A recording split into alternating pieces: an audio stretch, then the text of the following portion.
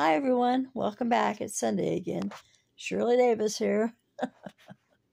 Anyway, I want to talk about learned helplessness.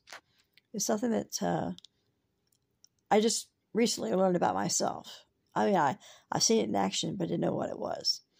I'll give you an example of learned helplessness. Before we talk about people, we'll talk about elephants. Okay? If you take an elephant who's maybe in the wild or not trained, an untrained elephant, and you tie him to a tree with a strong rope, a big tree with a strong rope, he will fight to get free for a long time. But then finally he will accept his situation. And, he's like, oh, well, I guess I'm tied to a tree forever. And then when the owner of the elephant takes off the rope, the elephant doesn't understand that it can run away now. And it just stands there. And the owner, all he got to do is take that elephant next to that tree. It just stands there. It doesn't try to escape. That's pretty much what happens to human beings, especially when children are abused. If it's chronic, it happens all the time. The child will learn that they cannot escape and that they are trapped and will never escape. They never will get away. Humans are something like that. Humans, like elephants, will accept anything. Even abusers, we accept them because they are our parents, our uncles, aunts, pastors, and we've decided we cannot get away, and so we accept the situation instead of fighting until you get free. Another good example is a bird in a cage.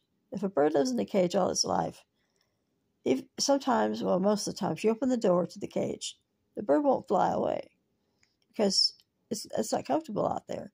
It's comfortable in the cage. You understand what I'm saying? Human beings are that way. Adults, are that way too. It translates, that kind of behavior translates into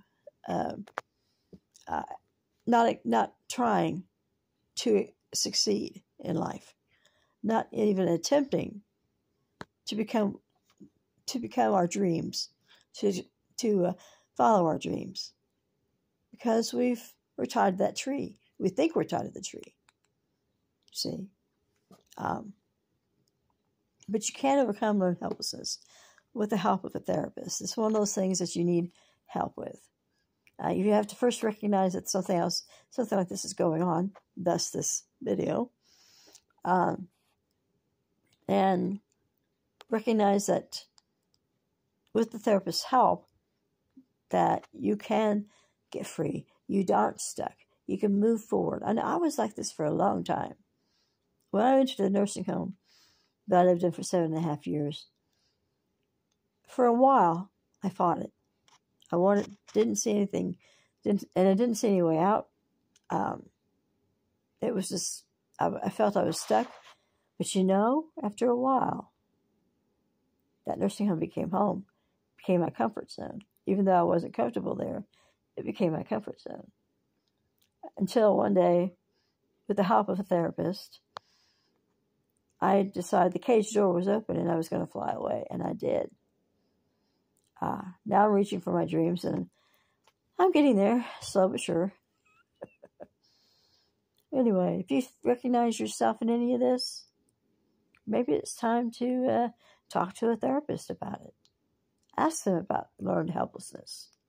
Ask them how they can help you not be that way anymore. And now for a little lighter thing, a lighter talk. There's a lady called Eva Marie who posts videos on DID on YouTube. Now, she's really nice. She's done 2 books of mine, talked about them on her website, and I wanted to tell you about her. Her videos are non-triggering. They're truthful, and I enjoy hearing from her. I included her YouTube address to her channel in the comments, and I'd like you to go visit it just at least once and say hi. Leave her a comment. She's doing marvelous work. Like I say, I've included her YouTube address in the comments, and also my email address if you want to get hold of me, and my blog site, which I'll get the link to the Learn Helplessness paper to you. Okay? Alrighty. You have a good Sunday. You have a good week, and I will talk with you later. Bye-bye.